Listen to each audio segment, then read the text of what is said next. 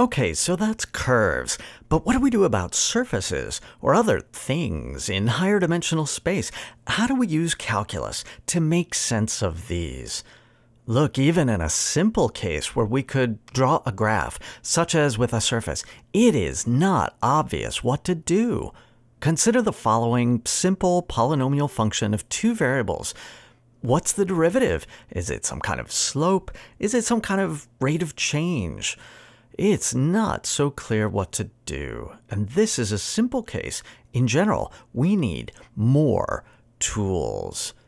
In the general case, where we have some kind of n-dimensional thing inside of some m-dimensional space, well, it's specified by a function with n inputs and m outputs. What's the derivative?